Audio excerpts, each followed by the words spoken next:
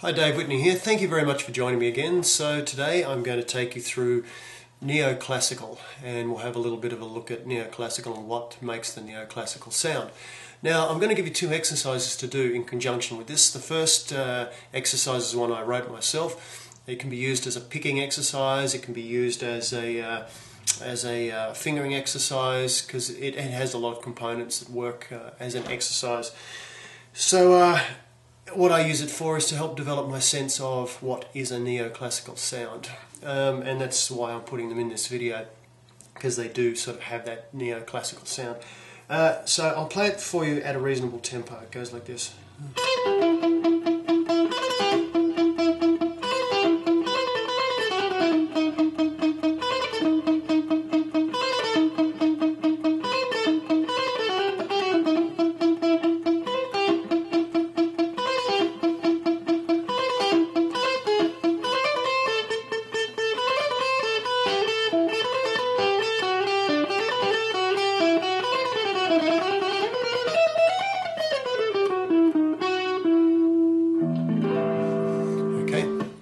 Now I'll break that down, play it a little bit slower. Okay, I'm not going to do detailed explanations of these. I guess you just have to use your ear to learn them, just to keep it quicker. So here we go.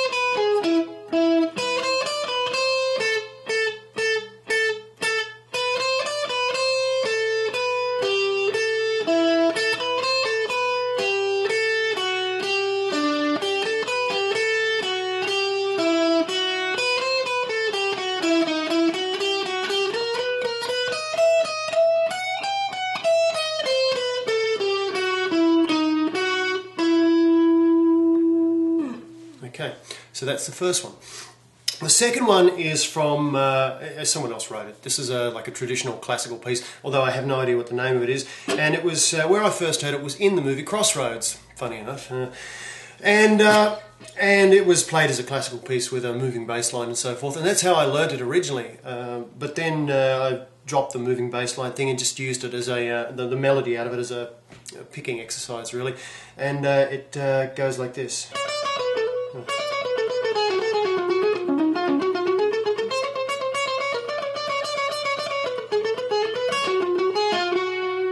Simple little thing. Sorry, I'll come back so you can see it. I'll do it again.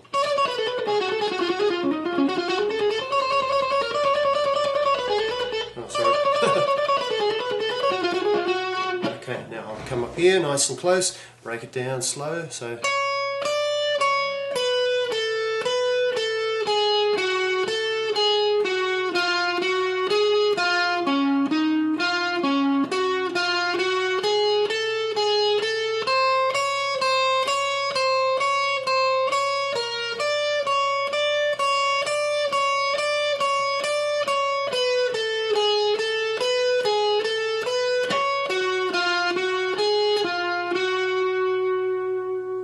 Okay, I'll go one more time super slow.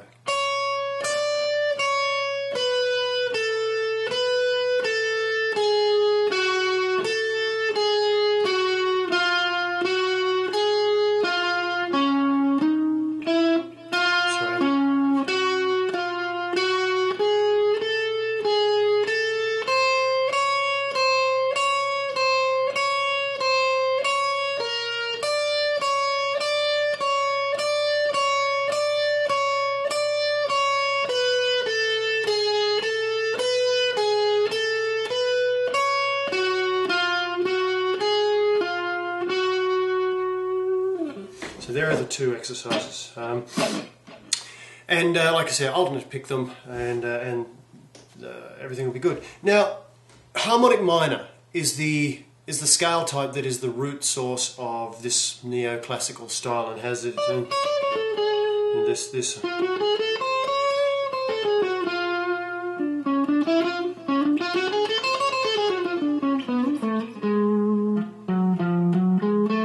Has this sound, you know, that's all harmonic minor. Now, for those who don't really know anything about scales and harmonic minors and it all is gibberish and mumbo jumbo, I'll give you a little bit of a breakdown of what harmonic minor is. And first of all, let's start with minor. What is minor? Minor is an interval, right, between the root note. So if I pick any note on the guitar, right, and I play it. In this case I'm going to use A. I'm going to use the notes of the scale of C major, which have no sharps or flats naturally. Okay, so A, a minor third above that is the note C. A minor third is 3 frets above, 1, 2, 3. Okay, so this would be like me putting my finger on the 5th fret on the low E string and then going up to the 8th fret on the E string. So 5 plus 3 is 8. So, and I have a 5th, perfect 5th above that. You know the power chord thing? That's a 5th, right? And I could have a flattened 5th, which would be down a semitone, or an augmented or what's called sharpened 5th, which would be a semitone higher. And you'll see those words and you'll hear those words, flattened and augmented, and that's what they mean. So anyway, I have this minor, right? Now, when I normally talk about a minor scale, I have 3 types of scale.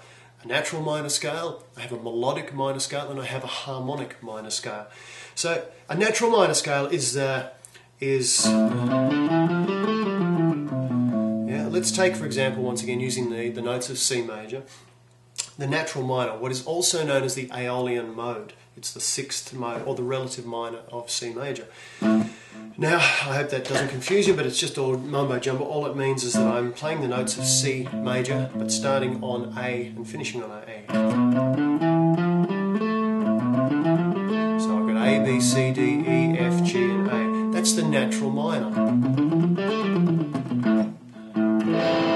Okay.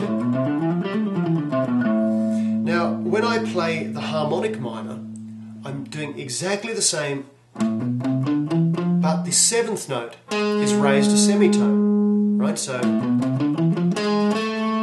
I end up with this root 2nd, flattened 3rd, 4th, 5th, flattened 6th, natural 7th. And that's the sound that that you get with those little semitone steps going up.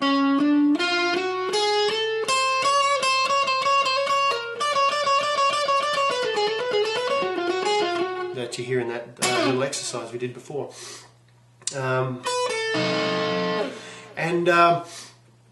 Yeah, and so that's the difference.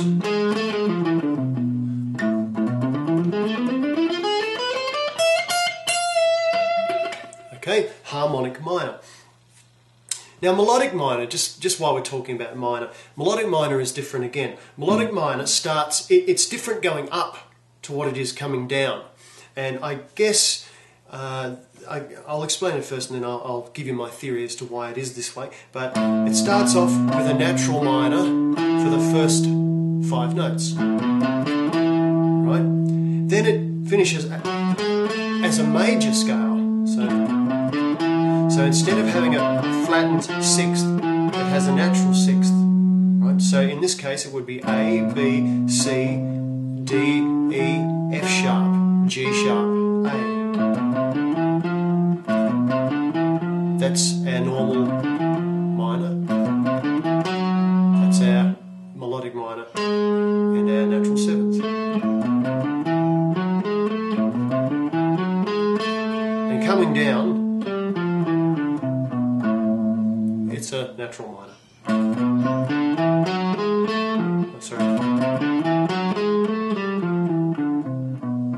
Okay, so and I think the reason they had the change in there is, or the different notes going up the scale as opposed to coming down the scale, is because if you live in the very, very restricted world of the scale, the traditional scale, it's very hard to create things that sound different. So you have to start branching out into chromatics and using the grace notes that are around the pivotal scale notes in order to make your music a little more adventurous and a little fresher. So, and great players do it really well. I mean, it's just key to making great music and to sounding fresh and not sounding like everything else.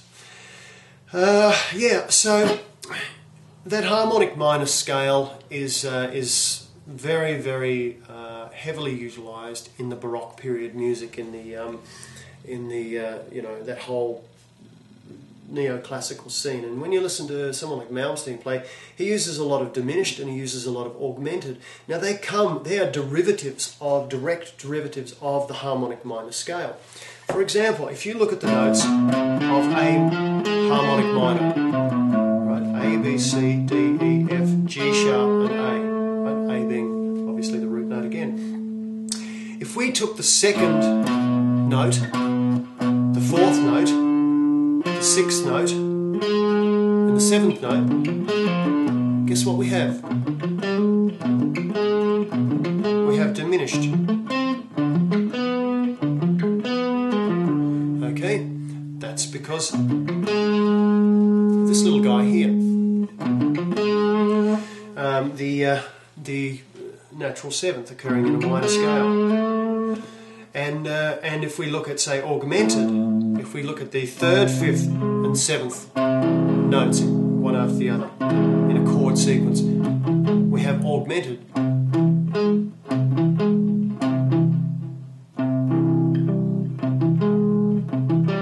So root, third, fifth would be there normally, but because of this sharpened seventh, it's augmented. Okay, so you'll hear those chord types in this neoclassical realm a lot because they are direct derivatives of the variation of the natural minor scale that is known as the harmonic minor scale.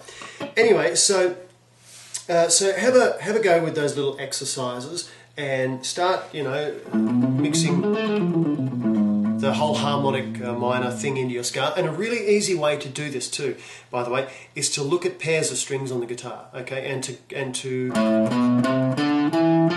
do your you know, your 3-note per string, you know, A, B, C, D, E, F, and then slide to the next octave. So you'll be playing 3 notes, 3 notes, 4 notes, 3 notes, 4 notes. You know? So.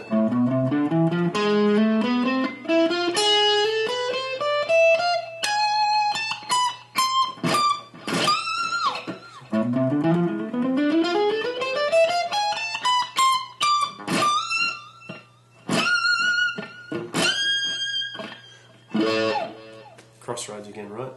I can't get away from it. Anyway, so, but that's a good example.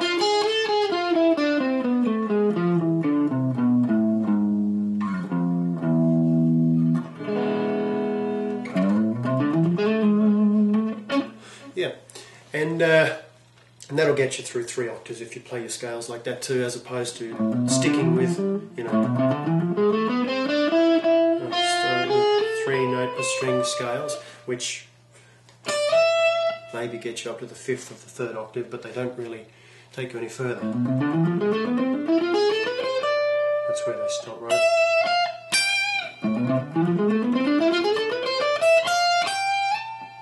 Easier to get up there. So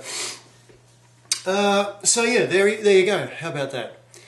Thanks very much for watching. Take care. I'll post some more videos as soon as I get 5 minutes to scratch myself. Take care.